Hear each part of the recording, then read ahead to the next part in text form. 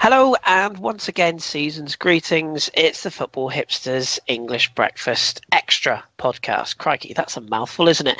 I am your host, Chris, and you join us on the 28th of December, just after all the Boxing Day. I'm just going to call it the Boxing Day action because although it was across 3 or 4 days, we'll just lump it all into one because that's easier. Right, I've got not one, not two, but 3 guests this evening. We are really giving you it on a plate tonight, aren't we, listeners? First up, my regular co-host, Mr. Ross Bramble. 100% now, Ross? Yeah, I'd probably say so. They may be the occasional sniff, but otherwise, yes, I'm very good, thank you.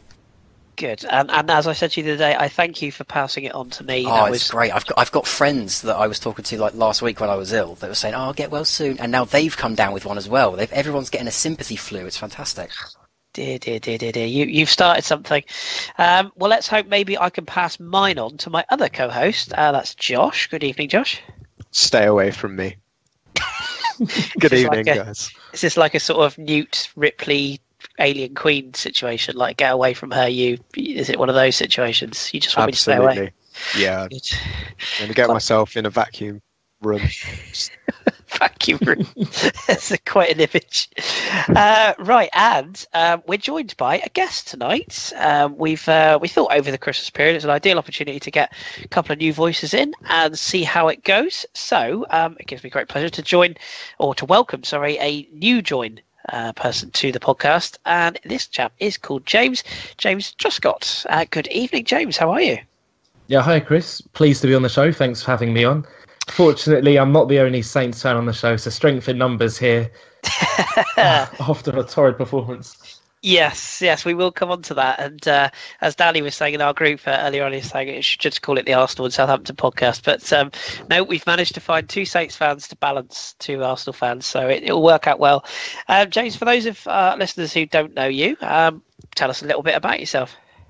Yeah, well, so I tend to have quite a strong involvement in athletics, so I do athletics commentary and a bit of writing in that, and also write a few articles online for football and tweet lots of unpopular opinions about the sport. That sounds also familiar. Sounds very familiar to me. And why Southampton and what got you into football? Okay, so growing up in North London in my younger years, I was actually more into Arsenal. But my dad's always been a Southampton fan since that was where he was from.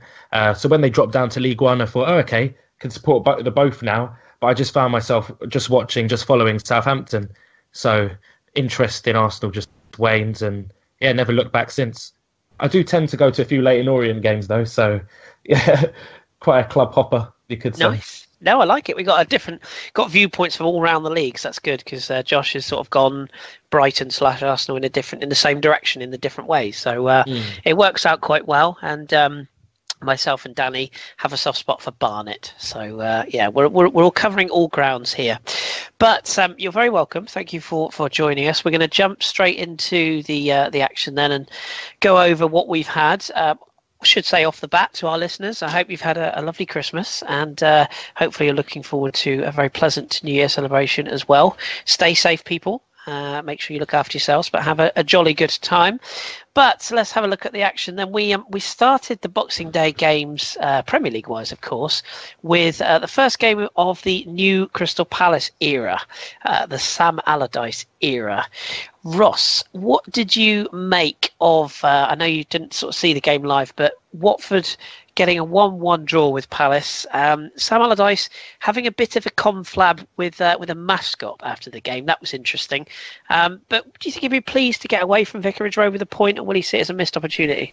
I think he said in the post-match that he saw it as 2 points dropped, but I've always been of the opinion that when you're a new manager coming in midway into a season, your first game should just be about making sure you don't lose, because the last thing you want is to start snowballing, and I think we've seen that with managers. Even with a guy like Bob Bradley, who I'm sure we'll get onto later, have a bad start and suddenly it all turns sour. So for me, I think it's a very, very good point.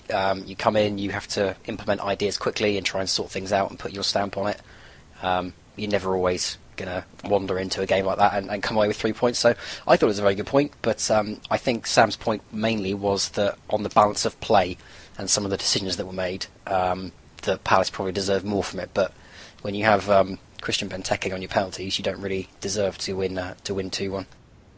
No, odd penalty that is. He does the same thing every time, but it didn't really work on this occasion. But James, you haven't had yours. So myself and Ross and Josh have long been anti-Pardew people, I think it's fair to say. What did you make of his sacking? Do you think ultimately it was fair for Palace to have a better opportunity of staying up? I think it definitely was fair, particularly Alan Pardew has a good relationship with the chairman there, Steve Parish, and I think that I'm getting quite fed up, to be honest, of these, this constant managerial merry-go-round in the Premier League of constantly failing managers. Pardew, at every club he's been sacked from in the Premier League in recent years in particular, it's safe to say that he hasn't left the fans wanting more. In effect, that I think they've all been deserved sackings. He's been given time. He's been given time at Palace, and I think it's definitely time for some fresh faces. So definitely deserves sacking, especially when you have the worst record in the country in 2016. It goes without saying, really. But I definitely think that Sam Allardyce, in terms of an instant impact, he can bring that to the team. He can help them solidify. I think definitely there is a possibility of them staying up, considering Sam Allardyce done with Sunderland prior to this one. But I'm just not sure about him doing good by them in the long term. Yeah, I think that's fair comments. I think it's one of those clubs, isn't it, that the fans are fantastic down there, but they've had a few managers that have been a little bit questionable, and it's whether they can sort of transfer that atmosphere into winning ways. And similar story at Watford, really, Josh. The Troy Deeney saga finally over. He got the penalty that got the equaliser after Johan Cabaye, or Kebab to joke in here, got the opener for Palace, and Troy Deeney converting the penalty to make it 1-1. What's your thoughts on Watford and on Deeney? Because one thing I really like about Troy Deeney is he's very, very honest. After the game, he was very sort of frank in his views about being relieved to get the 100th goal, and the manager was right to drop him, etc. It's quite refreshing in the modern day, isn't it? I would say he's probably one of the best level-headed captains in the Premier League at the moment. The only thing that worries me about Watford is their general lack of style of play. There's not really a mentality of how they want the team to go out. It's just a lot of players there. It's only really Deeney that kind of knows what he wants to do when the team get the ball. The rest of them are going around a little bit headless chickens. Yeah, I think that's a fair point. Do you see them finishing, would you say mid-table, a successful season for Walter Matsari, if that's where they end up? Yeah, I think with the amount of changes they've had, mid-table mediocrity would be a good consolidating season for Watford. Wasn't enough for Kiko, though, was it? No, do you know what? You read my mind there, Ross. I was just going to say that didn't solve or save Kiko Sanchez Flores a job. So, put it this way: if we all, let's say Watford finished 10th, do we think he stays in a job? Let's just get a yes or no. James, do you think he stays in a job? Yes. Okay, Ross. I think they'll settle for that this season. Yeah, I think I would as well if I was a Watford fan. Ross, yes or no? Should he stay in the job? Yes. Will he? I have no idea. Ooh, doubt. I like it. Josh? For the teams that are above them at the moment, probably see them a couple of places higher, but just outside the Europa League places. Interesting. I'd stick with him. I think he's done a pretty good job, especially seeing as I was fully aware how his Inter reign ended not well. So I think this is deemed a success given how that ended up. But still, that's enough Italian because John will get excited. So that was the first game of the Boxing Day weekend then, or the Boxing Day games. And then we went on to the 3:00 kickoffs. There's a couple that we're going to skip through fairly quickly. First one we're going to skip through, put my teeth in, is the Arsenal game because not very much happened. Who should I pick on? Josh, I'm going to pick on you just for this game.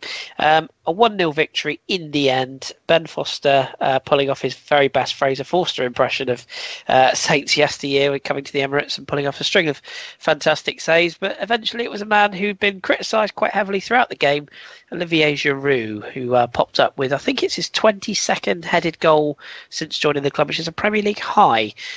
Good result for Arsenal, even if the performance wasn't exactly all that.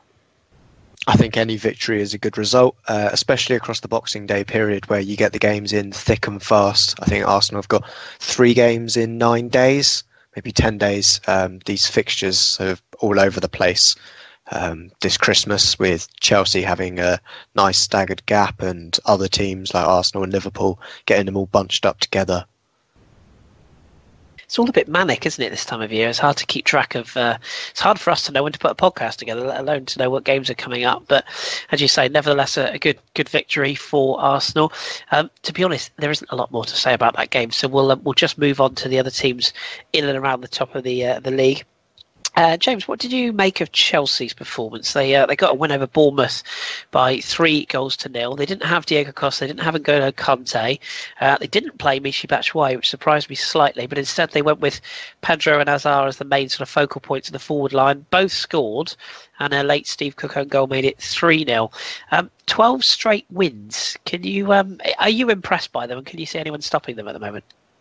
To be honest with you, I'm really, really surprised by Chelsea this season.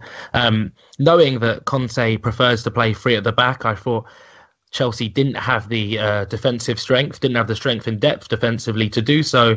But they've really shocked me, because it's ever since they've changed to this 3 at the back that they've actually hit a run of form, and they've hit this 12 games of winning. But people talk about Conte's teams being, Conte's Chelsea being pragmatic. But really what impressed me in Chelsea against Bournemouth was that they were really enjoyable to watch, and they were playing some really attractive football. So that is another thing that surprised me. And I think that Pedro's been having a good season as well. So it's good that Conte is getting the best out of Pedro and Hazard. I think it's kind of it's a weird one, because, as you say, like, there was 2 different camps pre-season. There was the camp, I must confess, I was in, where I think Ross was the same, where I actually thought Chelsea were favourites just because I'd seen what Conte had done. And then there was the other camp that sort of said, well, yeah, but is he going to take a bit of time to get used to the game? And weirdly, it was after that Arsenal game where they got really taken apart, he's changed to this back 3. I think the only thing that can really stop Chelsea right now is if a team works out this formation, because I do wonder if they've got another way of playing, and I'm not sure they have. Maybe it's more hope than expectation, but yeah, let's see how they progress. What did you make of Bournemouth, Ross? Because they've had a sort of an up and down stage, haven't they? They had some really good results. Obviously losing to your boys, which you'll have enjoyed greatly recently, but they had that amazing performance against Liverpool. Where do you think they should be? I mean, Eddie Howe's done a fantastic job there. Surely they're just performing where they should be performing at this stage. Yeah, I'd probably argue that. I know that when the quote-unquote South Coast derby came around, the feeling amongst the Bournemouth fans was that they were on our level. You know, it was finally a level playing field. Bournemouth were doing just as well as Southampton. But I always see, and I still believe, that Bournemouth are still a tier below us. I still see them as a lower mid-table Premier League side, whereas I think we're an upper mid-table Premier League side. They can turn in brilliant performances because they've got a fantastic team spirit, and their ground is a fantastic stadium to turn in those kind of performances. But sometimes they just lose a lack of cutting edge or a lack of control in a game, and suddenly they get tonked 3-1 by Southampton, and they were not in that game at all. Not long after Bertrand scored the equaliser, they just fell apart in that game. You think of when Burnley beat them as well, they never really showed me enough to say that they were actually going to pull a point back in that. So yeah, they do have a bit of a quote-unquote softer underbelly for me, but I think that's just kind of the players they've got and who they are. Because you look at that team, and most of it is still the team that came up from the Championship. You know, it's a very good team, but I still think it's punching above its weight in the Premier League. And I am a big fan of Bournemouth. I do have a soft spot in my heart for them. But yeah, I just think they've still got a bit of a way to go if they want to start moving up into the top 10 and staying there. Yeah, I completely agree with you there, Ross. Like as you were talking, I was just nodding my head in agreement throughout. I think they definitely are a team that Eddie Howe has built to be greater than the sum of their parts. and they are punching above their weight and overachieving. And I like to see them doing so, but I just find them a bit disorganised, a bit erratic. You don't know what to expect from them. They might get goals, but I feel they have a tendency to concede a lot. They don't really inspire confidence. They really the money they spent in the summer could have been better spent on perhaps a marquee player to offer them some cutting edge. I realise that the signings they got in terms of Jordan Ibe and Brad Smith were perhaps trying to align with their philosophy of having young players, young homegrown players, but I do think they need something different. I think Wilshere has definitely bought them that. Yeah, but again, he's not been consistent enough because he's still working his way back from fitness, isn't he? And it's a new system for him. Difficult to suddenly be playing week in, week out. I still think there's signs for them there. I mean, Benik Afobe has not been brilliant since they spent all that money on him. But I tipped them to go down at the start of the season because of results like these and performances like these, because they just kind of happen too often, and I didn't think they'd replaced well enough at the time. But I think Wilshere has papered over some of those cracks, but they definitely do have some problems there. They certainly remind me of Swansea when they first came up. Yeah, I agree with that. Similar kind of play, and they just need someone to take them up to that upper echelon, push them on to the next level. You're saying they need to meet you? Oh, meet you. Remember him. That's that. Do you know what? I love sometimes, occasionally, I just love like picking out players from the past, and people go, "Oh, do you remember so and so?" And loads of people go, "Oh yeah, I do remember." And then you really have to dig out where they are. Does anyone actually know where Michu is, by the way, at the moment? Last time I heard, he was at some third-tier Spanish side, wasn't he? I thought it was further down, and it was his brother's team, and he was doing that to get back up to fitness. I think he's playing higher up the divisions now. Yeah, he's actually currently at Real Oviedo in Spain, which I think are second tier. Segunda. Okay. Yeah, I think they are. He's notched a whopping 1 goal in 14 games. So it just goes to show some players have that one season and then disappear. Maybe he could be Swansea manager. Maybe that's the trick we're missing. We'll come on to Swansea in a minute, but nevertheless, let's move on to another team. That we're challenging, as I say, we're looking at the sort of the teams at the top end of the league to start with, and we have to put Manchester United into that bracket because they are creeping slowly upwards. A 3-1 victory over Sunderland. Josh, what do you make of this turnaround under Mourinho? Because it's clear, and we'll talk about that goal in a minute, that Henrik Mkhitaryan has made a big difference. Indeed, but I'm going to bang my own drum here and say that all those people that said Zlatan was finished, don't you look silly now? Because, okay, he's not going to run in behind. He's never going to have pace. But at 35 years of age, 17 goals for Manchester United already. I just think his leadership, his example of how to improve a side has dragged United through this bad spell, and now they're coming out smelling of roses. Would you agree? Yeah, have you got any hollandaise sauce for this egg on my face? For saying exactly that. Did you say it? I genuinely didn't know you said that. I'm sorry. Yeah, I didn't think he'd notch more than 10 this season. However, yeah, I've been taking more of a step back, objective view from Man United, putting aside all previous thoughts and dislikes over certain players and the club itself. And Mourinho's doing a very interesting job there. He's not doing better than Van Gaal, not doing better than Moyes. He's just doing something different, and it seems a very difficult club to manage. So I'm not sure whether or not he's lost his sheen as a man or as a manager, but there's definitely something going on there that I think we just need to have a step back and see that maybe forces above him causing the issues for that team, and it's not the manager. But on the goal, it's like every other famous scorpion kick I've seen. It's all come from an offside. I did see there's quite a few people, weren't there? Like, I think Ian Wright said on Match Today last night, if there's one goal you'd like to see allowed, even though it's offside, it's that one. It's offside. I'm not one of these people that salivate over a goal and then just ignore the rules. You know, I can't get over the fact that it was offside and quite clearly offside as well. Some of the best and most famous goals that have ever been scored have been offside or have been handballs, and people just kind of go, "Oh yeah, but no, it was offside. Let's stop going mad over it. It was offside." Ross Bramble killing dreams since 2016. But I'm you're sorry, right. it was offside. I mean, if that had been right. if that had been a Only 1-0 that win, recently. if that had been a 1-0 win and Mkhitaryan had scored that, I would love to have seen the reaction, because it was 3-1 and it was Sunderland. Oh yeah, what a lovely goal! It should stand because it was such a no. Piss off! It was offside. Okay, so we all agree it's offside. There's no disputing it. I've got two Southampton fans on this podcast tonight. You would both, even if you hadn't seen him in the flesh, you would both be fully aware of some of the goals that a certain Matt Letizia used to score for your wonderful club. So you'd be well versed to talk about this. So I'll give you both an opportunity just to talk about the technique or the class of the goal. Ross, obviously, as I say, taking away the fact it's offside, the technique to be able to do that. Do you, obviously it's not a fluke, he obviously meant to do it, but do you think it's 1 in a million, or do you think that's the sort of thing that he will do time and again?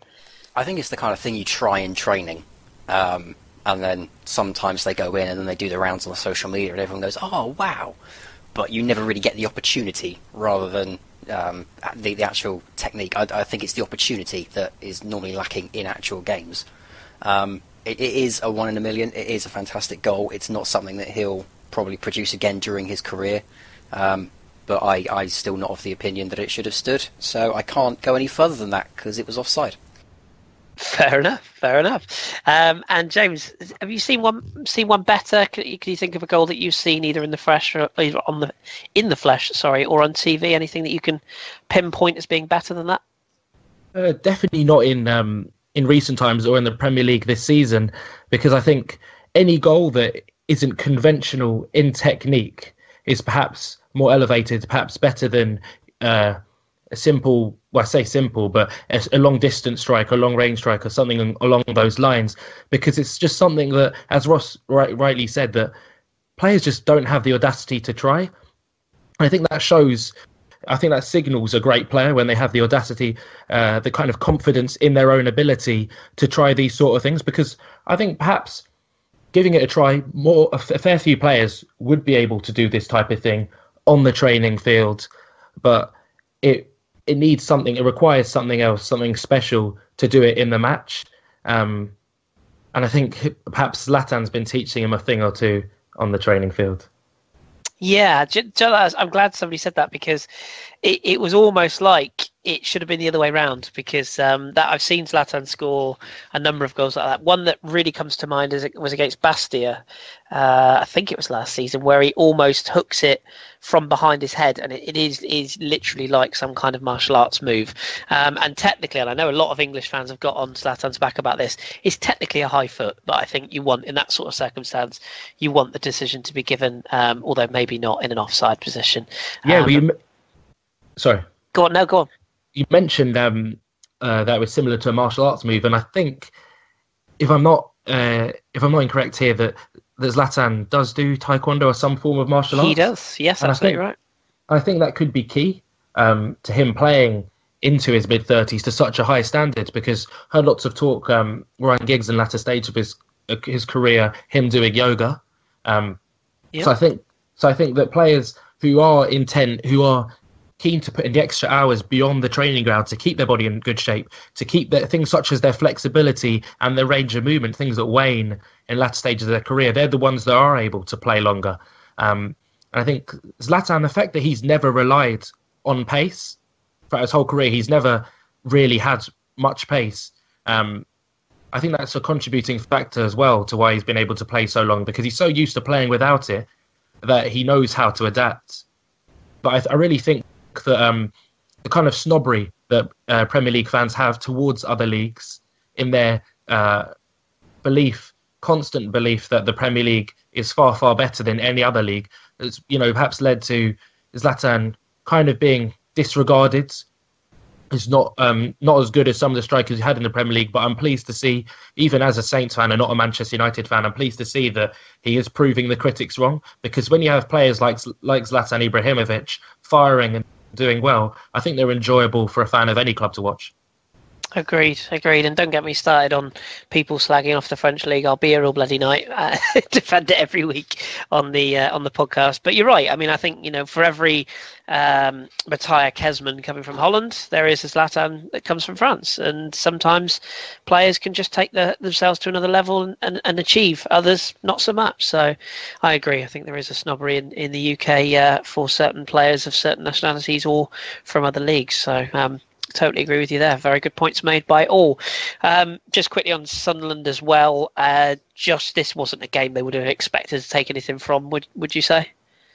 No, it's certainly not a game that David Moyes has looked there and said, "Yeah, easy 3 points." He's gone there, thought, "What can we get out of this?" A bit like the game we previously talked about, the West Brom Arsenal game. It's a game that you earmarked to try and get a draw from, and yeah, that's where you leave it. Yeah, game, set and match. Sunderland remain struggling, but they will look for other days ahead. Certainly the next trip to Burnley, which we'll touch on later on. But the other club that, of course, are in the mix, well, the other two clubs, I should say, but the other club that played on the Boxing Day were Man City, who got a 3-0 victory over Hull City. Ross, impressed by Guardiola's seeming sort of flexibility all of a sudden? He seems to have changed to more of a 4-1-4-1.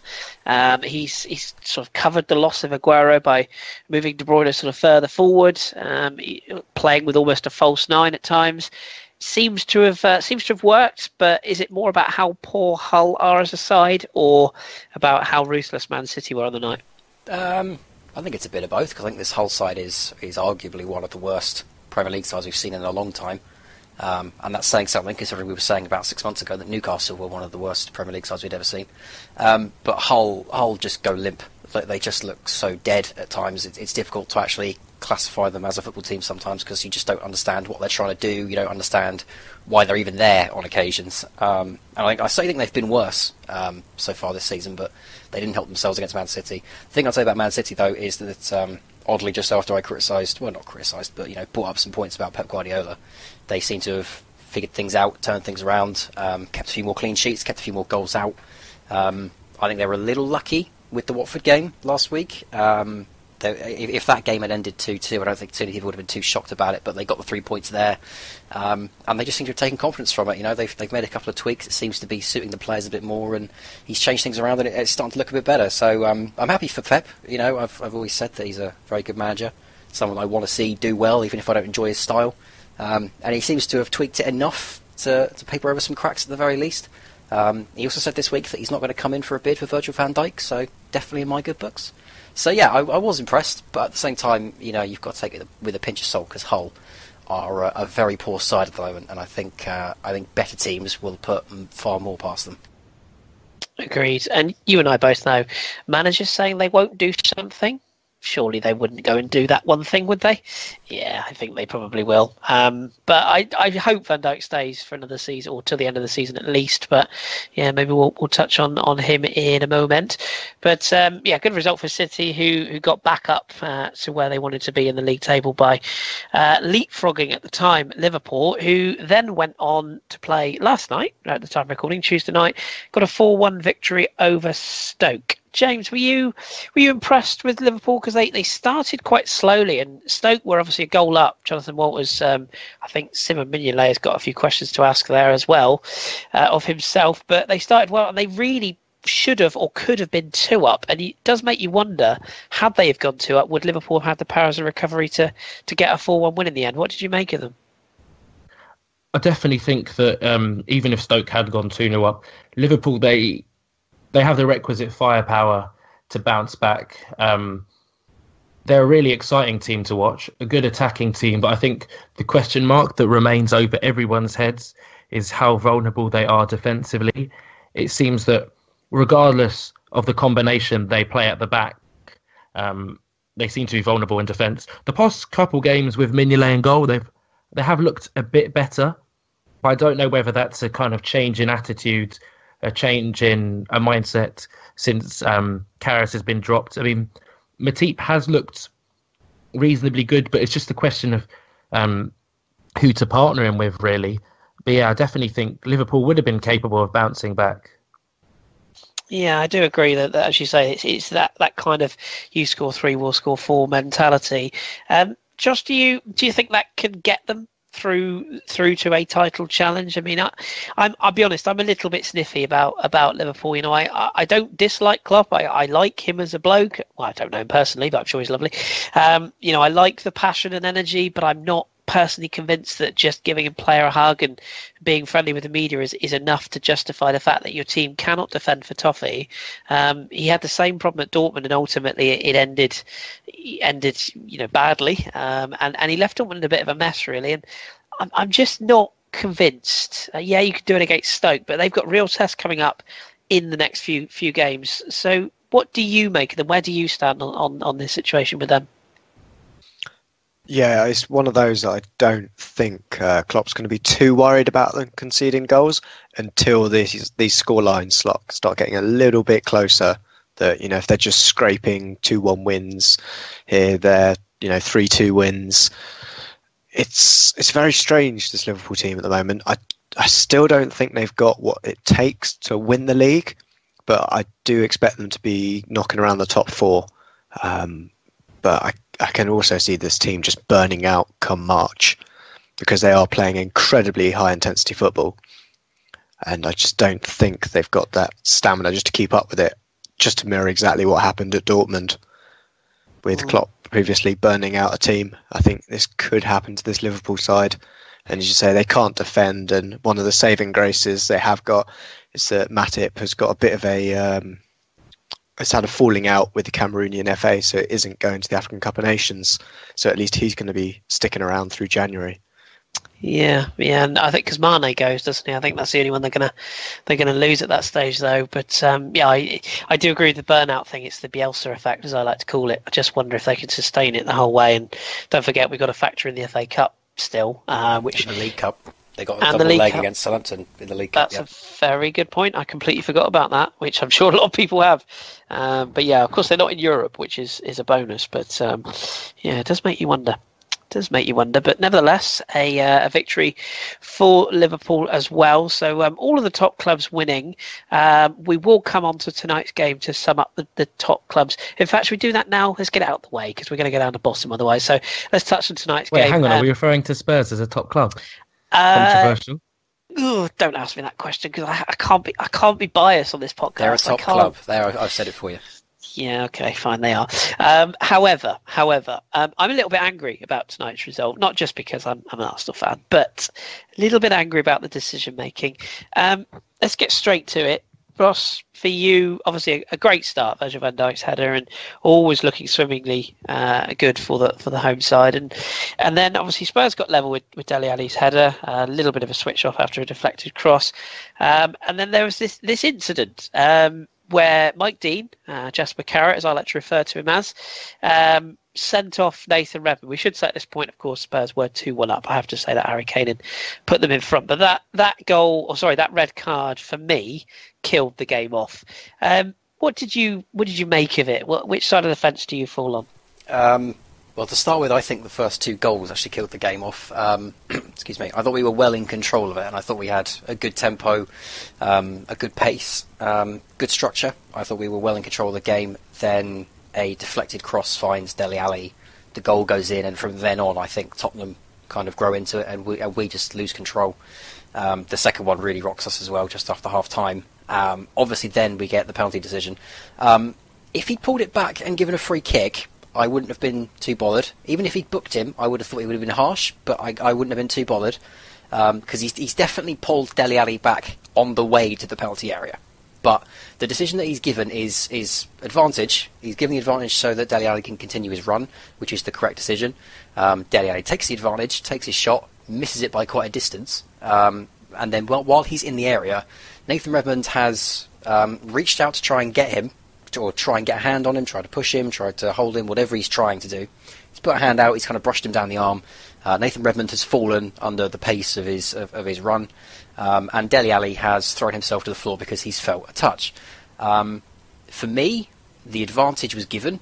Alli took the advantage, took the shot, and missed it, so it should have been done there. If you're going to pull it back, I would have said it was a free kick, because that's where the damage was actually done, that's where the actual infraction was. The penalty, I think, is extremely harsh. I think Dele Alli has bought it. to then take 40 seconds to have a chat with Nathan Redmond and then decide that it was bad enough for a sending off, I think is an absolute aberration, because it can't be because he was the last man, because there was 2 players alongside him while he was running back catching Dele Alli.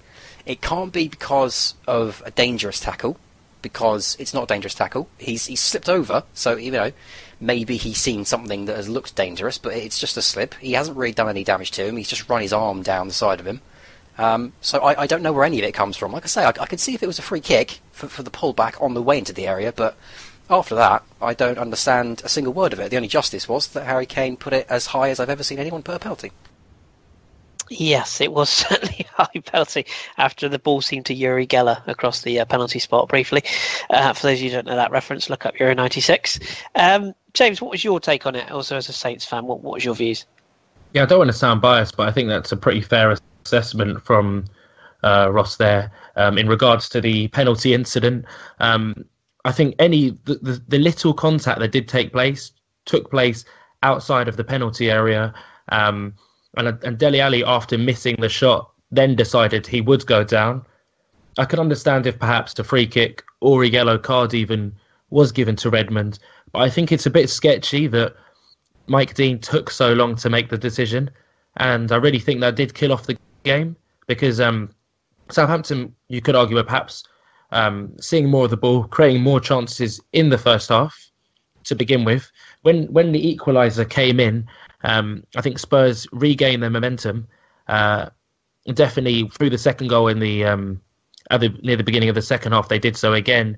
But I don't think Southampton were down and out until Redmond got a red card. He's got a lot of stick from Southampton fans recently, but I think in terms of creating opportunities and kind of aggravating the opposition defence, he's still been doing quite well, even though goals have been absent from his game. And I think he was having quite a good game, particularly in the first 20 minutes of the match today. It was definitely one that divided opinion. Josh, did you have an opinion on it as well? It'd be rude to leave you out. What did you think of the game itself and that decision in its decision making, shall we say, with Mike Dean? Because again, I was angry about it. I wasn't very happy with the decision. Again, I'm trying to put all bias aside for this one. Mike Dean did go kind of full celebrity ref on that one. Especially with how he gave the penalty. And I think the whole thing about Mike Dean, it's been said before, he seems the kind of guy that makes the game about him, which isn't what a ref should be doing. They're meant to go under the radar and happily get that, get the job done efficiently and effectively.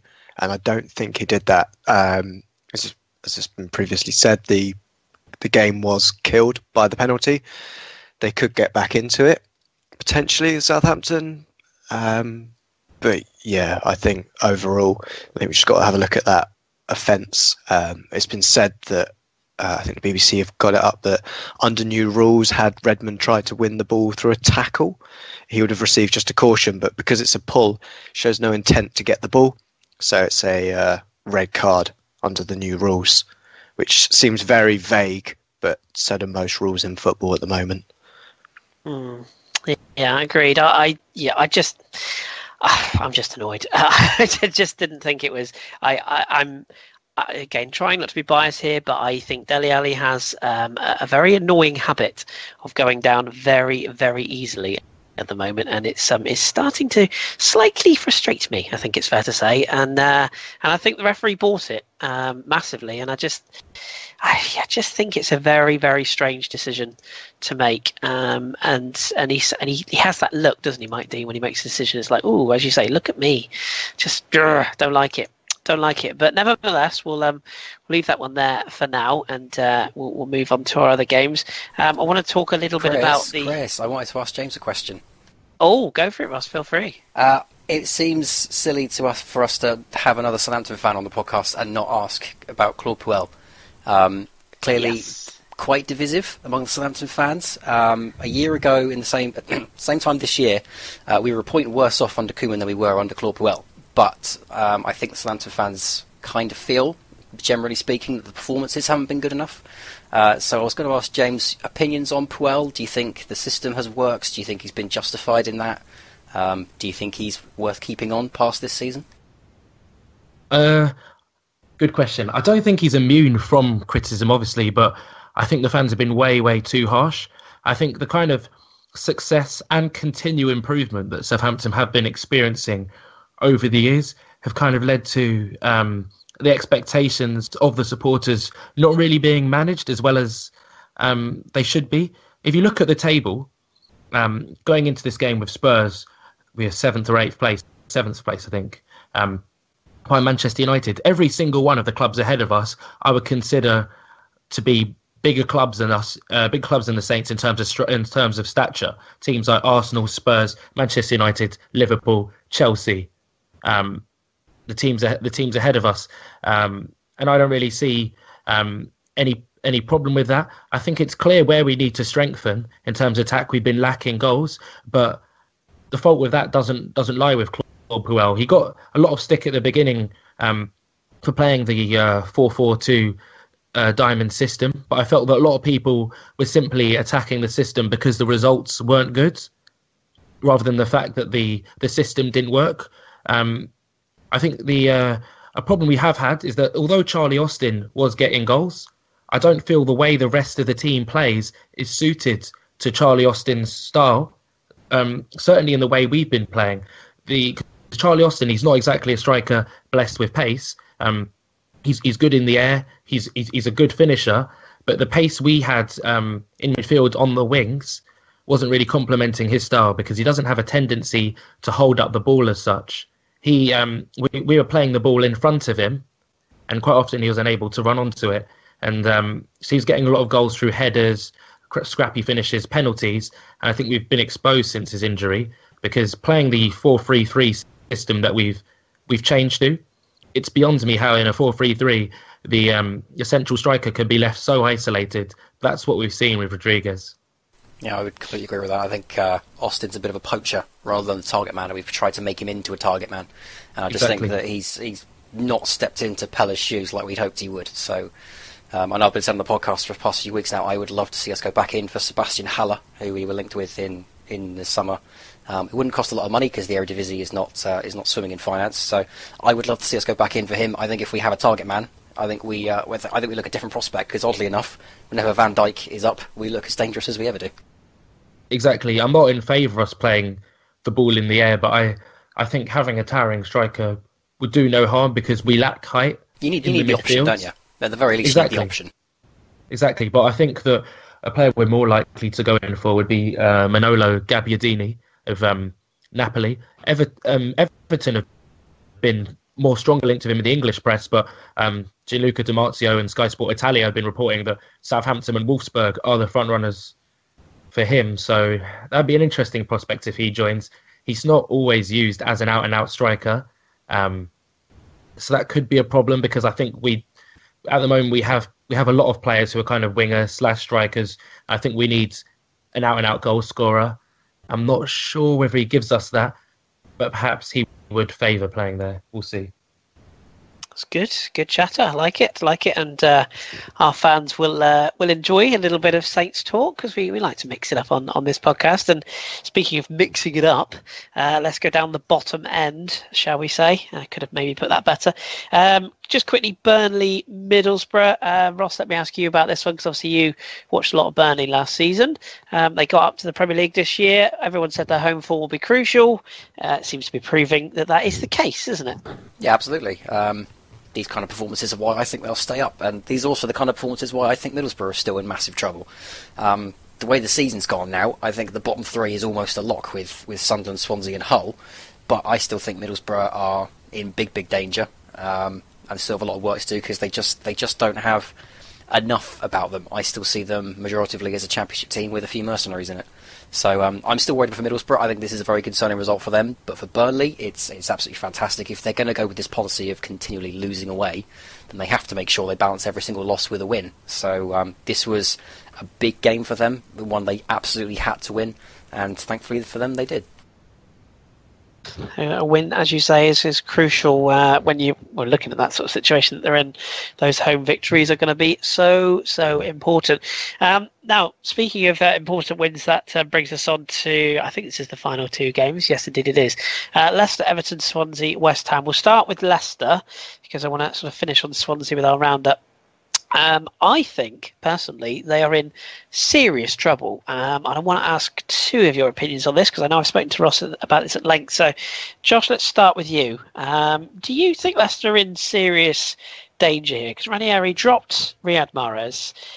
He didn't seem to... I don't know. It just, to me, strikes me as a team that are really not there at the moment. Is that fair? Do you think they are in a relegation battle now? I think I've spoken before about Leicester City and what I think they'll do this season. They've got quite a nice, friendly run-up across this period, especially across January. And I think with them having a break from the Champions League will allow them to regroup and refocus on what they need to get done. I think their focus is now purely on the Premier League, making sure they get a nice string of results together. Obviously, the previous results they've had since that glorious win at against Man City would kind of hold that against them. With Bournemouth, Stoke, and Everton results, which haven't been convincing. They've got West Ham and Middlesbrough in the next two games, and I'd like to see 6-point return from that before I start saying I think they'll go down, because I still think they've got enough quality in that squad to pull clear of a relegation battle come February. Yeah, it's a tough one, isn't it, for them? Because they do look to me like a side playing without any confidence. What do you make of the James? Because obviously, I think we all knew there'd be a drop off this season after what they achieved last season. I think everyone knew that, but quite such an alarming drop off. Okay, yeah, you've got the Champions League situation. They're doing well in that, but is this a little bit of an alarming drop off for you, given where they should be as potential and defending champions? Yeah, definitely alarming. I agree with some of what Josh has been saying, but for me, there's three key reasons that I've kind of earmarked as to why Leicester are struggling this season. I think one of them is the fact that they did concede lots of goals last season. They're not really conceding that much more. There hasn't really been that much difference in terms of that. It's just that last season they were relying so much on outscoring opponents, and rather than sorting out their defence in the summer, they didn't really strengthen it. They just added a little bit of depth with one or two signings. I don't think that was sufficient. Also, what they're missing in midfield is the interceptions, number of interceptions, the kind of dynamism that N'Golo Kante brought. So I think that's something you'll definitely need to look at in January. Daniel Amati, a couple games he's kind of shown that, but he's been too inconsistent, and he hasn't really forged a partnership as such of Drinkwater as the midfield has been changing. And up front, I think what we're seeing is Riyad Mahrez, his head seems to be in another place. I think he's got half an eye on a transfer, and it's been the case since the summer, because I'm not sure where the statistic stands now, but what I did notice, I think it was a few weeks ago before the Man City game, Riyad Mahrez had barely completed any passes to Jamie Vardy, and it's that partnership that got them so many goals last season, but he's really struggling to find him. Jamie Vardy is still making those runs. He's still making good runs, but he's not receiving the balls that he did from Mahrez last season. I agree that sort of partnership has definitely affected their ability to turn sort of draws into wins, or performances into wins, more importantly. So, yeah, I totally agree on that. They are in a little bit of a pickle. They'll definitely be needing to pick up results sooner rather than later, although we seem to keep saying that quite a lot recently. So that brings us just to Swansea, good old Swansea. Ross, if our listeners don't know, do you want to fill them in on what has happened and who the likely candidates are to cover what has happened, shall we say? Yes, well, unsurprisingly to everyone, I think Swansea got another absolute tongging on the weekend. They lost 4-1 to West Ham, which put paid to Bob Bradley. So he has now been relieved of his duties. I think it's 11 games he got So he's now out. I don't know who the favourite is, actually. I've not seen the betting odds, but I know Ryan Giggs has obviously been heavily linked. I still have a sneaky suspicion it'll be Alan Pardew. I think he's the only manager that will be mental enough to take the job, and that Swansea will be looking at as someone that can actually keep them up. But yes, some interesting names will no doubt be floated. Ryan Giggs is obviously the favourite for it, even though I don't think he'll touch that with a 10-foot barge pole, because he seems to be waiting for a perfect managerial job, like Arsenal lose Wenger. Oh, Ryan Giggs will put in his CV there. I don't think he'll go anywhere near a club as in as much turmoil as Swansea are. So, yeah, that's the situation we're in at the moment. Like I say, if I was a betting man, I would put money on Pardew, but there are some far varying names to throw into the hat as well. Agreed. James, Bob Bradley, has he been treated fairly? Was he a doomed man from the minute he came in, and more importantly, from the minute he was American? Because there seems to be, again, I have a real issue with a lot of what's said. Yes, I know they conceded a lot of goals. Yes, I know they weren't necessarily improving under him, but he had no opportunity to bring in new players. He had a very short window to repair a side that were, in my opinion at least, already heavily broken, if not damaged beyond all repair. They've been a club in decline for a while. Is this a fair decision on Bob Bradley? It's not at all a fair decision, in my opinion. I think it's a real shame to see Swansea fall this way, because they were so well run in previous years in the whole ascent into the Premier League, and also the start they've made in the Premier League. But the decision to sack Gary Monk has led to a number of really ridiculous and nonsensical decisions afterwards. Guidelin did a really good job of steadying the ship after Gary Monk was sacked, but the decision to appoint him in the long run was strange, and I think that baffled a lot of people, not only in the media, not only fans, but at the club as well. And then again, I think that at the beginning of the season, Swansea, they had a lot of tough fixtures, and I don't think, even though they were low down in the table, Guidelin necessarily negotiated those fixtures too badly. So I think it was harsh to sack him in the first instance. And I think what it all boils down to is their lack of investment in the summer. They have quite a poor squad compared to the rest of the league. Failure to replace Andre Ayew and Ashley Williams sufficiently has contributed to that. I really don't know what's going on in terms of their recruitment, but the most recent striker signings in terms of Eda, Poloski, Gobis, and now Borja Baston just really been all uninspiring. One thing that I've read today has been noted is that apparently Swansea scouts attend a lot of their own team's games, a lot of their own team's home games, which is a bit strange. So I really don't know what's going on in terms of recruitment. But Bob Bradley, I agree with what you've been saying there in terms of the tide it was against him from the start in terms of him being American, people already making jokes, mocking him. The final nail in the coffin really was when he used terms such as road games and PK after the loss, I think it was against Sunderland.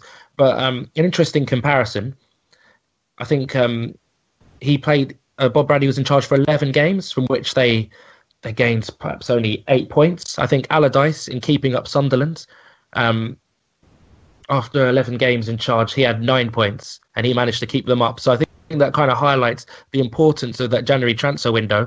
And it's worth noting as well that Bob Bradley, when he took over, he was told that he would have that January transfer window to strengthen. So if you're giving a manager a remit for the January transfer window for the long term, you can't then judge them based on short-term results. But I think really they just bowed into fan pressure, which is a shame really, because Bob Bradley was a really exciting appointment. And if he did well, I think that would have really knocked down a door in terms of Premier League managerial appointments and opened it up to fresh faces and fresher faces. But the fact that his stint there will be regarded perhaps unfairly as a failure will mean that the same old guard will be getting the jobs, and unfortunately that could signal someone like Pardew, someone like Redknapp getting this Swansea job. But I think if he knew beforehand that he wasn't going to get the January transfer window, then perhaps he would have came in, he would have sorted out the defence. But he's quite a strong-willed person, Bob Bradley. He's a leader. He's a real leader, and that is shown by how he reacted to the Port Said massacre while he was in charge of the Egypt national team. And I think that he was so keen to impose his own tactics, his own mentality on the team, and then bring in his own signings, when really it should have just been a job, get them solid, get them, just about managing. Organised, I suppose, is the word, isn't it? It's, exactly. That's the yeah. word. This doesn't happen very often, Chris, but I think I disagree with both you and James on the sacking of Bob Bradley. I think it's perfectly justified. I really do, because I don't even think it was the results. I think it was the performances, because every week they were conceding 3 or 4. I think that is what paid to him. If he lost those games 1-0 or 2-1, I think he'd still be there. I think it's the fact that it's 3 or 4 every single week. They lost 3-0 to Sunderland. They're shipping so many goals. I think that's what's paid to him, and on that basis, I think it was completely justified. I would also agree, though, that if you hire someone and you say, right, we're going to invest in you, and we're going to give you time, and we're going to give you a window, and that's what he signed up for, then absolutely he's been hard done by. But I think on the results and the score lines, I didn't see a reason for him to stay. I really didn't. I didn't think he deserved the window, considering how poorly he'd done with them. So it doesn't happen often on this podcast, but I think I may disagree with you on the Bob Bradley point. Nothing wrong with that. We like a bit of healthy disagreement. That's all good. Josh, you've been quiet. Do you have a view on this? I mean, do you sit between the two stools? Have you got a strong view on which way you'd go? And I guess more importantly, who would you be looking to replace him with? Because that's going to come into focus heavily now. Yeah, I thought that he should have been given some more time. We've only got 3 days till we get into the January transfer window, and I'm sure he had a list the long of his arm for who he'd like to bring in and sort this team out. They have got some big issues in that squad. There's still players in there that they came up with, knocking around that squad, in the likes of Leon Britton and Neil Taylor, that they just need to have a big clear out there and sort them out, really. In terms of who I'd like to see come in, who could be intriguing, but I think Jurgen Klinsmann would be the man to come in for them if they're going to go towards that American side again, albeit him being German, with his previous experience with the US national team. I think that could be an intriguing appointment. It's very interesting, actually. I'm going to have to disagree with you there. I'm not a fan at all of Jurgen Klinsmann. I think he's really, really disliked by all of the vast majority of American football fans. Philip Lahm famously, or infamously even, came out, against Klinsmann. I think perhaps in an autobiography, claiming that he had no tactical knowledge whatsoever. So I really think that Klinsmann, he's someone that's going off largely off the back of a really impressive playing career rather than any managerial talent. I think, like Ross, I think that perhaps Pardew is the one in the frame. But I would perhaps like to see them, as of course I would, being on the Football Hipster podcast, go for something slightly more left field, like Gary Rowett or Nigel Pearson.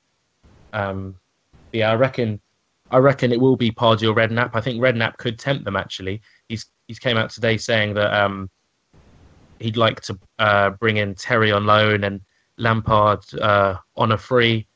I think that type of thing could do it for them. Redknapp has nothing to lose at the moment as well. I really hope it's Ryan Giggs. I really hope Ryan Giggs gets it. Just to see him fail? I want to see his feet on the fire, because every job that comes up, Ryan Giggs will do that. Yeah, Ryan Giggs, he's the next managerial blah, blah, blah. Give him this job, and I will be fascinated to see how well he does with Swansea. Because, like I said earlier, he seems to be waiting for the perfect job, one where he can't fail, because he can't afford to, because he's been touted as the next big manager that's going to go back and manage Man United one day. He has to make sure that his career in management is spotless, so he is waiting for the perfect job. I would love to see him get the Swansea job. If he does well with it, fantastic, great, give him the Man United job one day. If it goes wrong, I will be even more fascinated to see the reaction he gets and where his career goes after that. So Giggs had 2 interviews for when they made the first appointment for Bob Bradley. What's going to have changed in those 86 days where he's suddenly now become the saviour? Because it screams of desperation if they're going in for a man like that to try and save their career. The thing is that Giggs apparently turned them down, didn't he? He said the project wasn't good enough, so he won't touch it now. I don't think there's any way he'll ever touch it. but I would so love to see it. I agree. I definitely agree on that point of, what's changed. He had the interview. Like, why all of a sudden now? Oh well, he's back in the frame. Well, he interviewed and he didn't get the job. So, or he didn't interview well, didn't impress people apparently. So, if that's the case, as you guys rightly say, why does that then justify him getting the opportunity to take the job again? I'm not really sure, but it's one that will run and run, definitely, and we hopefully, well, I presume we'll have a fairly quick decision, because I guess Swansea can't leave it too long before making a decision on who they're going to bring in to manage the club. So hopefully we'll have a decision on that soon, and we'll be able to comment on it further. But we will leave the Premier League there for now, and we'll go into the Championship. Now, Ross, I'm going to throw it at you. Now, I know, obviously, with family time and whatnot, you have been a busy bee, so I know you haven't necessarily seen all of the games, but do you want to just give us a little bit of a rundown of the results, and we'll try and pick our way through a couple of the highlights afterwards? Yeah, absolutely. I'm not going to go through every single one because time is against us, but some of the noticeable ones: Huddersfield Town 2-1 winners over Nottingham Forest. Huge pressure now mounting on Philip Montagnier. I think he's really staying in that job because the owners are too busy trying to flog it rather than actually properly run it. So I'd be surprised to see him stay on if the club is sold on. But the fans are turning on him quite vigorously now. Barnsley, 2-0 win over Blackburn Rovers, which is a big 3 points for them. I know Barnsley are quite high flyers in the Championship this year, but they still have to concern themselves with staying up primarily. And a big 2-0 win over Blackburn Rovers is certainly useful for that. Preston North End, they lost 4-1 to Leeds United, now managed by Gary Monk, of course. The most noticeable thing from that game was a red card for Jermaine Beckford, who was sent off for kicking someone in the side of the head. It wasn't as bad as all that. It wasn't a running soccer kick to the side of the head, or Randy Orton's punt kick. It was more both men going up for a header, falling, a bit of a tumble, and he's kind of kicked his leg out. I think he's aiming for another body part, but he's happened to catch him right on the side of the head. It's not a pretty one to watch, but it's a straight red card offence, and he fully deserved it. That off the back of a red card for fighting with a teammate. So fantastic 2-game spell there for Jermaine Beckford. Reading 3-1 winners over Norwich City. I speculated that could be his last game, Alex Neil, and I still reckon it will be. I'd be very surprised if we wake up after the next Norwich game and he's still there. But that's a massive win for Reading, and it puts even more pressure on Alex Neil, especially now there's a big Gary Rowett shadow hanging over him.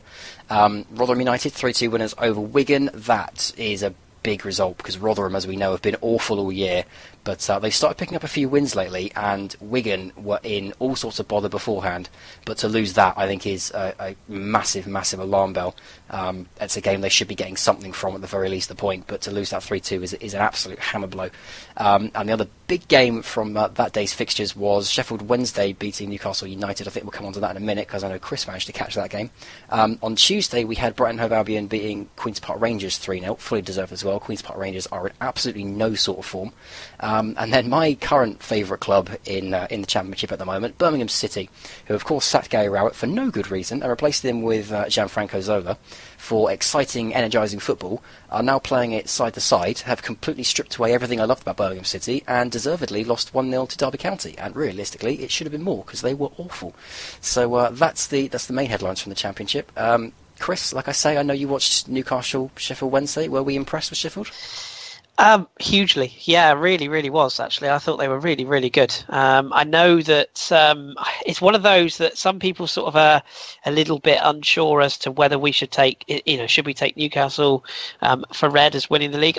Performances like this make me think maybe we don't, maybe we shouldn't, because Sheffield Wednesday were just really, really excellent. Closed down all over the pitch, won a lot of second balls, very, very good in possession as well. That was the thing that I really liked about it. It wasn't just, defend for your lives and kick and rush. They really deserve the victory, and I really think they've got something going there, and I'm quite a big fan of Carlos Carvajal. I think he's doing an excellent job at Sheffield Wednesday, and I think he's a coach that'll be well sought after, maybe back in his homeland at the end of the season as well. So it'll be hard for them to keep him in situ. But yeah, I was really impressed with Sheffield Wednesday. Actually, I thought they were very, very good. It should also be noted they've just signed Callum McManaman on loan, and the story is that they will be signing Jordan Rhodes from Middlesbrough because he is not getting a kick at the moment for them.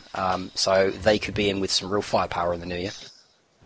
Yeah, that will be firepower, and we should also talk about the firepower of Brighton, because we got Josh here. Josh, very good performance from Brighton, as Ross said, 3-0 victory, and a lovely moment from Anthony Knockhart as well. If anyone hasn't seen this, do you want to just let people know what happened? Yeah, so this was for the third goal of the game. Anthony Knockhart, back in front of his home fans, scored a goal and ran over to the dugout, where he then brought out a picture of his unfortunately late father, who passed away about a month ago now. Held it up to the sky, gave it a kiss, and it was a really fitting moment. It's the first goal he's scored at the Amex since the bereavement, and it was just a really fitting tribute. I know there was a lot of stick he was given from people that call themselves humans. I'm not sure we'll put it at that. Yeah, it's just a really odd atmosphere that came back from that, and anybody throwing any stick at Anthony Knockhart needs stringing up, because it was absolutely disgraceful, and what he did was an incredibly touching moment. I know he especially felt a lot of love from you, Chris. Yes, well, I mean, to be honest, all I did was show a few or show the video of the goal celebration, basically, which was recorded off of Sky. He, as you say, ran over to grab the picture of his father and held it aloft. I just thought it was really touching, and I very quickly recorded it and put it on the internet, and people seem to have really taken it to the heart. Of course, you get the odd tweet from people that say, "Oh, that's just cringe," and "Oh, can you not just keep it at home with something to do with football?" Blah blah blah. But on the whole, fans, and this is what's really interested me. Obviously, a lot of people that follow me on Twitter have followed me for Arsenal-related things, because that's what I generally talk about. I had a lot of love from. I say me, or the tweet has had a lot of love from fans of all clubs, of all shapes and sizes, even Spurs fans. You know, it's been genuine, sort of heartfelt tweets sent in from people sort of saying, you know, that was a really genuinely nice thing to happen, and a really, really nice thing to see. And I thought it was really touching. I thought it was really, really nice. And I think it just goes to show that football is, or does have, its really, really good sides to it when things like that happen, and I think it should be applauded. And as Ross said, you know, it's the first home goal he'd got since his dad had passed. You know, his teammates clearly there for him as well. I just think it was lovely, so I tweeted it, and people seem to like it. So if you haven't seen the tweet, or if you haven't seen the goal, it's on our at the FH podcast timeline, courtesy of myself. So give it a look if you like that kind of thing.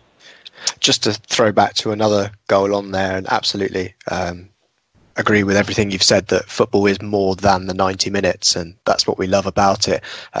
Was Sam Baldock, after 11 minutes, turning into Neymar, and as much criticism as I've given him over this season, he definitely made me eat my words when he smashed that in from about 30 yards or so. It's a cracker, wasn't it? I messaged you, didn't I, on WhatsApp straight away, and said, "Ooh," because just knew it was coming. But yeah, no, it's a hell of a goal, absolutely quality goal. We are pushed for time a little bit, but I want to ask James' thoughts just quickly on the Championship. James, is it a league you watch much of, or have an opinion of, or any teams you particularly enjoy watching? Sporadically, not this week in particular, but that said, have been really impressed by Brighton when I have watched them. I watched them against Birmingham just after they'd sacked Gary Rowett, and I was really impressed by their persistence there. They're getting that late goal through Glenn Murray, who might probably join them permanently, because he's on loan at the moment. So I think Brighton definitely an exciting team. As are Sheffield Wednesday, to be honest. I think Sheffield Wednesday, they've bought really intelligently, perhaps players not exactly known to English football. A few players from Carlos Carvalhal's home country of Portugal. So I quite like to see them go up. But yeah, not too knowledgeable about the Championship this season. Fair enough. Like the honesty. Ross, any fixtures you want to pick out ahead? Because obviously we've got a full fixture list coming up again in the next couple of days. It's all go at this time of the year. Do you any sort of games that leap out of you that you fancy us having a look at? Well, if you've listened to this podcast in time, and it's still Thursday the 29th, Aston Villa versus Leeds. I'm not sure if that's on TV or not, but if it is, that is absolutely worth a watch, because that is a pretty big fixture. It is on TV. It is Sorry on TV. to interrupt. Absolutely brilliant. That's a fantastic game. Then, if you can catch that, that will be a fantastic watch. Newcastle versus Nottingham Forest, I imagine that will have quite a few goals in it because Nottingham Forest cannot keep a clean sheet, and Newcastle are going to want a swift recovery from their defeat. Reading Fulham is another tasty one as well, although that probably isn't going to be on TV. And then Saturday, I'm looking around, and Norwich at the moment, they're a very interesting prospect. There's not too many on Saturday, actually, that leap out at me as really, really lovely attacking football games. But some big ones for managers in certain teams, like Barnsley-Birmingham. Barnsley obviously free scoring at the moment in the Championship, and Birmingham City under pressure now because of Zola's slow start. So that'll be a big one. And Wigan Athletic, poor old Wigan, they are in a lot of trouble, and they have to go away to Derby County, which is the last thing you need, really. So there are some big fixtures. The highlights for me, if they're on TV and you can catch them, Reading Fulham, Newcastle Forest and Aston Villa Leeds. But frankly, the whole division is always worth checking out because, like I always say, always a story in the Championship. True that. And just quickly zipping through, we've got Premier League fixtures coming up as well. As we say, recording this on the 28th of December, we have got games coming up on Friday the 30th, where we see Hull Everton. Then on the Saturday, we've got the full normal programme, Burnley, Sunderland, Chelsea, Stoke, Leicester, West Ham, Manchester United, Middlesbrough, Southampton, West Brom, Swansea, Bournemouth, Liverpool, Man City. That's the big one of the evening, of course. And then we've got Watford, Spurs, Arsenal, Palace on New Year's Day. And then we got all sorts of fixtures on the Monday, Tuesday, Wednesday after that. So we'll be across those. Stay tuned. We will fit in another show at some point between now and after the new year, I would imagine. So stay tuned for that one. Okay, so let's finish with a couple of questions, shall we? Because I think we've had a couple come in. So Josh, I'm actually going to hand over to you because you put a couple here. That have been sent to you personally, so let's have those, and then I think we've also got one from Twitter, so I'll let you ask these two questions. Thank you very much. I will go with the first one from a good friend of the show and myself, Stefan Selby. What makes three at the back work? Is something that we're seeing, I would say, becoming in vogue, but it has been a formation that started in England, and we only moved to the now traditional four at the back after watching Brazil do it in the it was the 54 World Cup, I think, off the top of my head, but I'll fire that one over to Chris, I think. Interesting. What makes three at the back work? Yeah, I'm going to give a boring answer to this, actually. I just think that when you change something, it works. It just works for a little while, and then you have to then work out why it takes people time to adjust to what, to how to combat it. It clearly works because it gives the midfield more freedom, more expanse in spaces to play. It certainly suits attacking teams more. If you're playing with attacking fullbacks, it works perfectly for them as well. So yeah, I just think it's in vogue at the moment. I'm personally still more of a fan of a 4-2-3-1 myself, with sort of three wide attack or three players in behind a front man. But it's horses for courses, and I also subscribe to the idea that in the modern world, I personally think I personally think you should be able to change your system and the way you play, even in game. Personally, I think a lot of modern formations are quite fluid. So, yeah, that's my view on that. I would be interested just to get James's thoughts on that quickly before we move on. What do you make of the three at the back, James? Because obviously your club has changed formation this season. Do you sort of buy into the changes that've been going on with the three at the back? The point you made at the end there, Chris, was really good and something I definitely agree with and always say. That formations are a lot more fluid than people realise. We have this obsession with when we see the screen at the beginning of a game, thinking, all right, as if the players should stay in those positions exactly throughout the duration of the game, which isn't the case. Managers, coaches, what they think about, what we think about, should I say, is that the formation with the ball is different to the formation without the ball. The formation in certain situations different to other situations. And I think something that three at the back definitely offers, the way in which a lot of managers use three at the back is flexibility, fluidity. And I think perhaps that's why, although it could be perceived as something that leaves you exposed, if done the right way, with lots of players roaming from positions, and if you have a centre-back in the mould of David Luiz or John Stones, a centre-back who likes to play the ball out, who likes to come and move in front of the defensive line, then having three at the back means that another player can just drop back and support cover for them. And I think that system, when you have so many in midfield, kind of enables that a bit more, makes it a bit easier. So you definitely have that change from defence to attack being a lot more fluid, rather than players just being responsible, attacking players just being responsible for attacking, defensive players just being responsible for defending. It's that transition, isn't it, of moving from one system to another. Yeah, I agree. Another question then, Josh. You can give this one to Ross if you like. Yeah, I'll give this one to Ross, although I think maybe we split this across everyone, because it's quite a big ranging question, maybe a team from each person. This one's from Akib. Which teams need the most work in the January transfer window? Wow. Ross, you can start. I need some thinking time. Which ones do they need, or which ones do I think? Because that's two different answers, really. Need, I would probably say. Well, I think it's clearly it's Hull, because they're still a championship team, and the players they brought in were under 21s and championship level players. So for me, the team that does need the biggest overhaul is Hull. They won't get it. I think the one that will be the most active is either Palace or West Ham, because West Ham are always active in a window, and Palace have now got a new manager in charge. So I think those two will be the busiest, but I certainly think Hull, if they can scroll up some money, are the ones that need it the most. Good answer. James, what do you reckon? Yeah, pretty spot on there. Hull probably won't have the money they need to spend. I definitely think Allardyce will be looking to bring in some players to Palace and shake them up a bit. Again, Swansea need investment. I'm not sure whether they'll get it. I reckon Sunderland and West Ham will be quite active.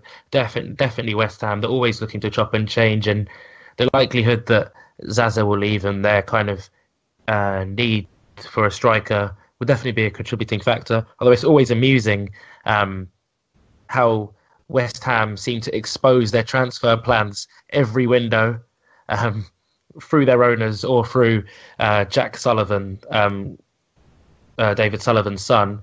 Because, I mean, announcing that you're going to spend however much on a striker probably isn't the best tactic going into a window, but each their own. Yeah, each their own indeed. To answer the question personally, I'm torn between two. Swansea is the obvious one. I think that huge changes need to be made there in terms of playing personnel, of course, as well as the manager, because that's going to be quite important. Depending on who they bring in will depend on who they can get. The other one for me is slightly left field answer, Leicester. I think they need real changes, if not for the sort of obviously Champions League, they've been doing fine. I think they need huge changes just to freshen that squad up. I think there's too many players are kind of just resting on their laurels. Too many are living off reputations, and I think they need to bring in a couple. I think a few of the signings they've made in the summer haven't worked out, and I certainly would think they need to strengthen that defence considerably, both at fullback and centre back. I think they need another option in attacking midfield. I think they'll be all right in holding midfield when they get Namphalis Mendy back, who's a player I really like when he's fit. But I think they need another sort of attacking link midfielder, and possibly even another forward, because I like Slimani, but they're not really playing to his strengths. I think Ulloa will end up leaving because he's not getting games. Vardy's blowing very hot and cold. I like Okazaki, but he doesn't play enough. So, yeah, I think Leicester might be needing to do a bit of business in January as well. So, they're the two I would pick out personally. They're pretty much nailed on to sign Wilfred and Yes, the 19-year-old Nigerian defensive mid. I think there's been talk that he's had a medical already, so I think it's just need to cross the T's, dot the I's, and that's sorted. And I heard they could be coming back in for Adrian Silva, who had been rejected for in the summer. He wanted to move, but I'm not sure they need two centre midfielders. I think I think I agree with you in terms of where they need to strengthen, and it's in quite a few positions. I think they will get a few signings, perhaps 2 or 3. Yeah, I agree. I think it's. Like you said, it just depends on the right person to bring in for the right reasons. But it should also be said, if we're talking about transfers, that Everton are very close to Ademola Lookman from Charlton. Are they really? Which is a bit of a shock to me, considering Koeman doesn't normally do youth development. I think he's kind of making a point of it now, because it was obviously a big talking point when Southampton beat them a few weeks back. But Ademola Lookman is apparently going to Everton for about £10 million. And another club you could argue need a bit of surgery as well, because I think their squad is another one. I think the squad's actually right. I think that's the way Koeman's managed it. That's the real issue. But maybe I'm biased there. But yeah, I think personally that they did quite well in the window. I think they bought a centre back that's probably the wrong age. But other than that, I think they did quite well. Bit unlucky with the fact Balassi got injured, but I think they've actually got quite a good squad. That's my issue, is the age of that squad. I agree. I just think it's one of those squads that if they get a couple of serious injuries, and then they've basically got no in between players, in that they've got very experienced older players, and they've got the Mason Holgates of this world that are very young and raw, that are not ready to be thrown in at this level, and I just think they could do with 2, maybe 3 players of a 26, 27-year-old kind of age, where they can just come in and fire, because I genuinely think that Koeman is under pressure if Everton don't make Europe this year. I really do. I think that they're knowing Moshiri as I do from his Arsenal days. He was looking for a club that could compete with Arsenal within 3 years. If you don't even get to Europe in your first season, I'm not sure he'll want to stick with Koeman personally, but could be wrong. Yeah, that is true. I think that Everton, I think they did what West Ham did in the summer transfer window. I think they got a bit ahead of themselves. So transfixed on making that marquee signing, or several. They were looking at the likes of Julian Draxler, Yassine Brahimi, when these weren't players that were necessarily within their reach. So I think they perhaps missed out on making some more astute buys that would have been better suited to their team.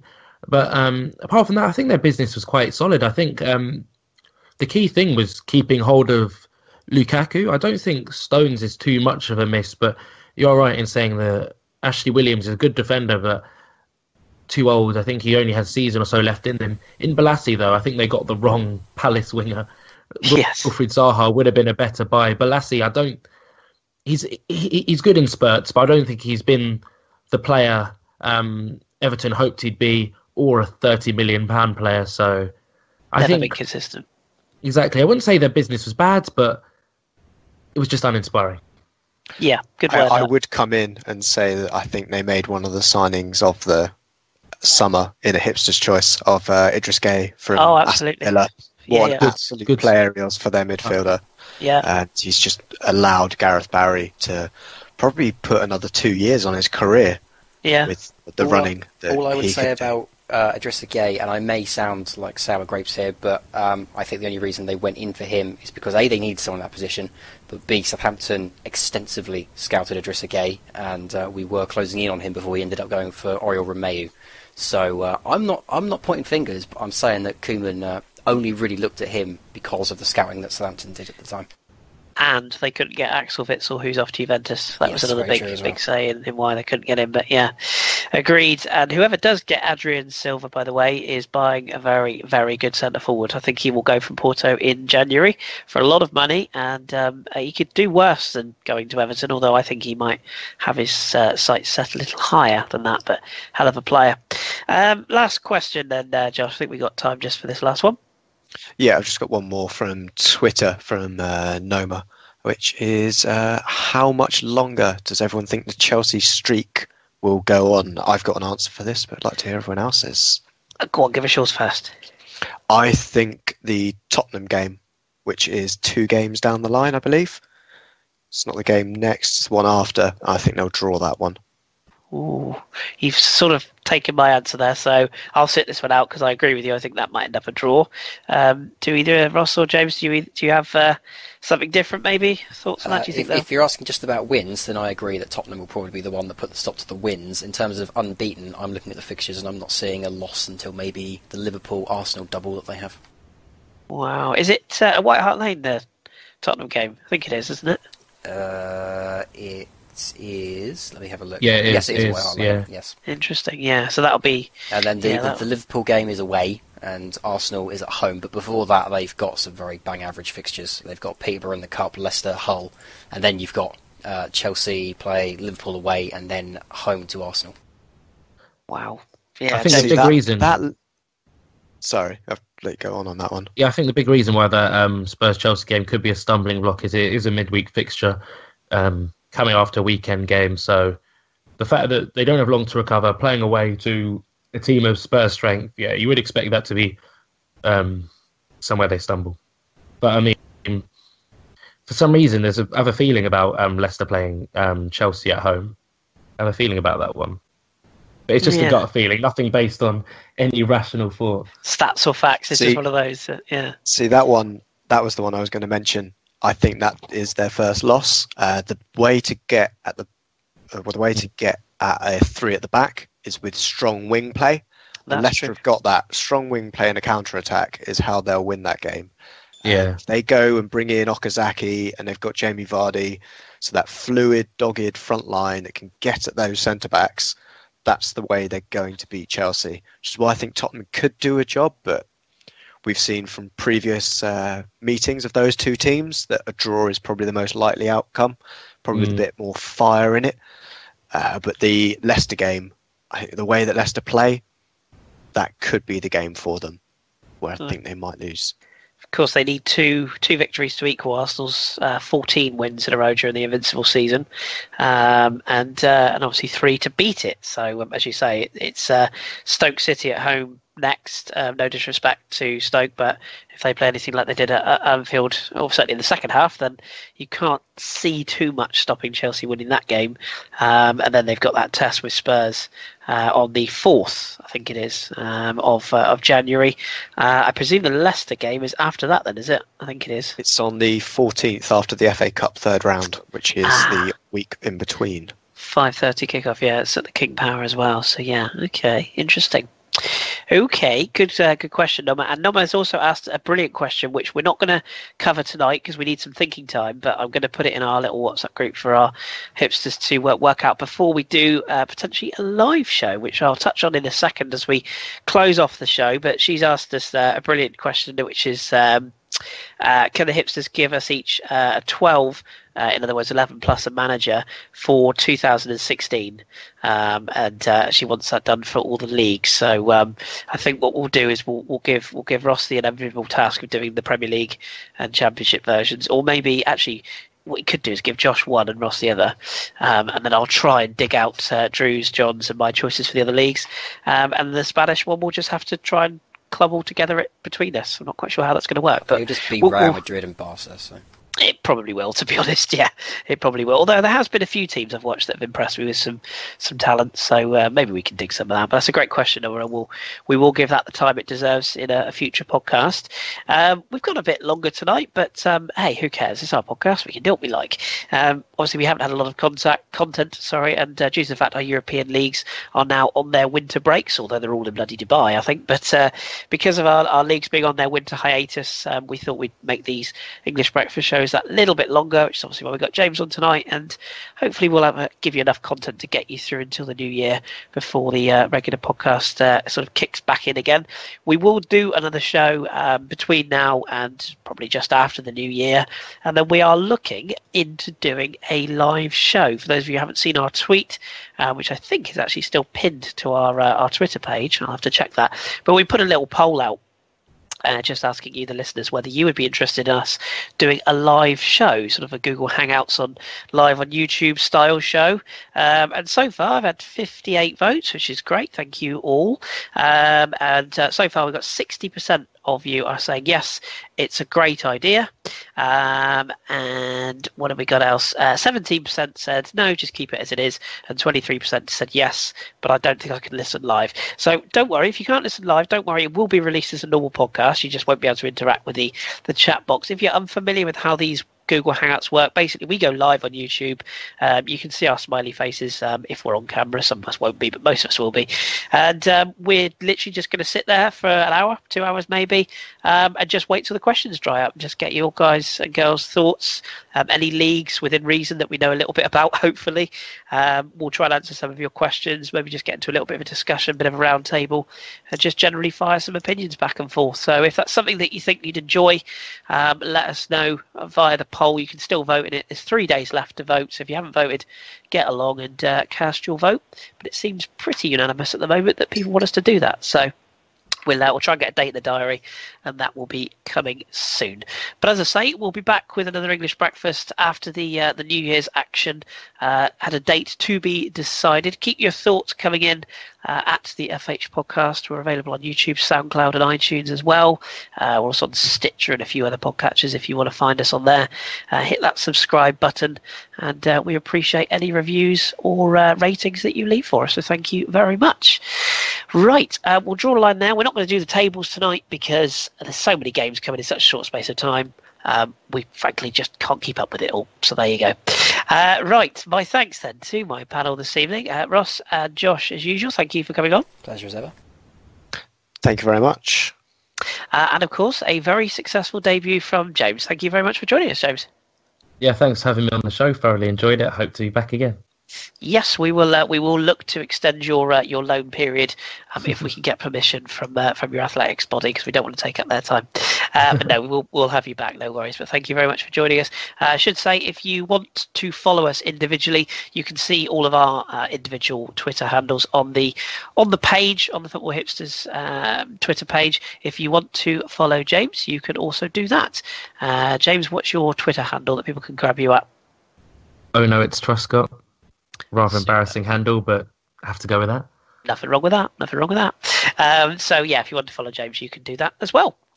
Right, okay, well thank you very, very much for joining us. We really appreciate the support and the love shown for the podcast throughout 2016, our debut year, of course. And as I say, we will see you or speak to you in 2017. Enjoy your football. There's plenty more to come, and we'll be back in your ears very soon.